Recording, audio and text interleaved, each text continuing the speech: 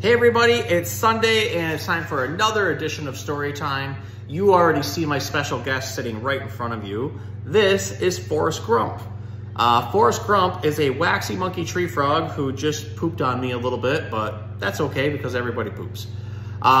This is a really cool species of frog. One, because of his name. He has waxy and he has monkey in his name. So the waxy part comes because where this frog comes from is actually a very dry area of South America called the Chaco Forest. And when we think of South America, where he's from, we often think of rainforest and it always being really wet. But there are dry areas too, especially when we get around mountain ranges. And usually one side of a mountain is going to be very wet and the other side is going to be very dry. And so the area he comes from happens to be a very dry area. Because of that, he has these bumps all over his skin, which can actually secrete a type of coating that is very waxy-like. And he'll take his back legs and he'll rub that wax all over his body to protect him from the hot sun and from high temperatures. Also, he has a tendency to live up in the tree canopies, the top of the trees. So it's going to be a little bit warmer up there. There is going to be more sunlight up there. So again, those waxy secretions are going to help protect him. This is something that most amphibians don't have, which is why they always have to be around water. But the waxy monkey gets to protect himself from that. So he doesn't dry out. His body will actually retain water because the waxy coating he has is going to keep it in. Now, the other part of his name is monkey. And that's because unlike a lot of frogs who are very keen on hopping and doing really big jumps, the waxy monkey frog is more of a walker. These guys are known again for being up in the canopy of the trees. They actually just walk across the leaves and the branches, kind of like he's doing across my hand right now, until he finds a comfortable spot. So you notice he's got very long limbs. He's got opposable thumbs. And very dexterous back legs, which can stretch out really far and go all over his body. So this is how he gets the name monkey in his name, because he climbs around like a monkey rather than hoppy like a frog. Now he's got some very cool colors on him too. So you look at the bottom side there, you see all kinds of different like whites and some striping and some speckling. That's because the underside of leaves, when animals look up, often look like that. They got sunlight shining through, so it creates all these different colors and patterns, but then again, the top of them is just all green. So when this guy's sitting out on a leaf, just minding his own business or waiting for some food to get by, he more or less looks like a leaf from both the top and bottom, and this is gonna stop predators from coming anywhere near him. Now you see he's pretty good there about just perching up on my finger. He's trying to figure out where to put his other back foot, kind of finding some space there, but because of his opposable thumbs and again how dexterous he is, he's pretty good at just sitting there. So with that being said, we're going to go ahead and get reading our book called The Adventures of Monkey and Toad, Two Remarkable Friends, written and illustrated by Donald Lloyd Jr., who is a local author here in Michigan.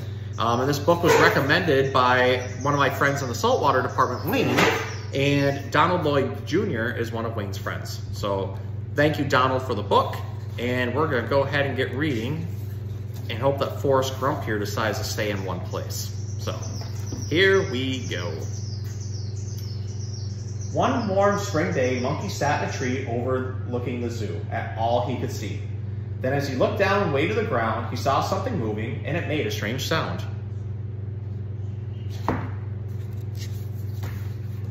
Croak, croak, it said again and again. Croak, croak, as Monkey listened in. So down Monkey went, searching far and wide. I will find you, he said. From me you can't hide.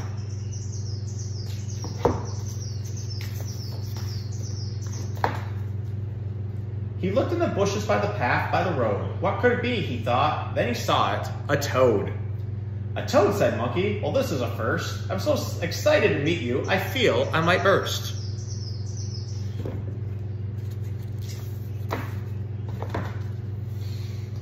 Toad was not as excited and he turned to walk away. He stopped when Monkey asked, would you like to play?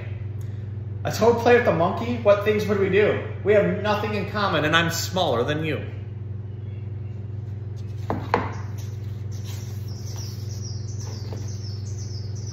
Monkey looked puzzled. Why don't you want to play? Well, Toad thought, we are different in every way.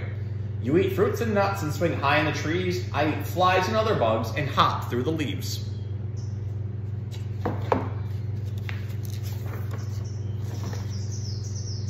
You are large and hairy, I am bumpy and quite small, so how could we possibly have any fun at all?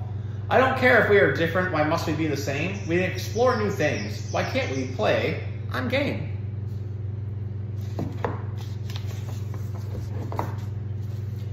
I can teach you to swing, and you can teach me to hop. We can make our own games, the fun will never stop. Toad thought long and hard, then he said, let's give it a go. So the two played all day, till the sun was getting low.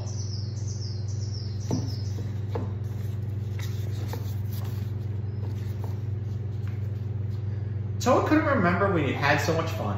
Goodness, is that the time? I really must run.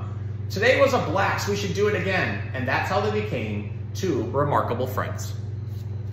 So, this is a great story about how you should give everybody a chance, especially when it comes to friendship, because you never know who might end up being your best friend, what you might have in common. It's not fair to just judge people because they don't look like you or come from the same place of you as or anything else. Because in the end, we can all just be friends with each other, whether we're a monkey or a toad. Doesn't really matter. So, I hope you enjoyed our book, The Adventures of Monkey and Toad. And I also hope you enjoyed learning about our waxy monkey tree frog friend, Forrest Grump. So we'll go ahead and give him his close-up, and we'll see if he decides to jump on the camera, because he did that again earlier. He's thinking about it. There you go.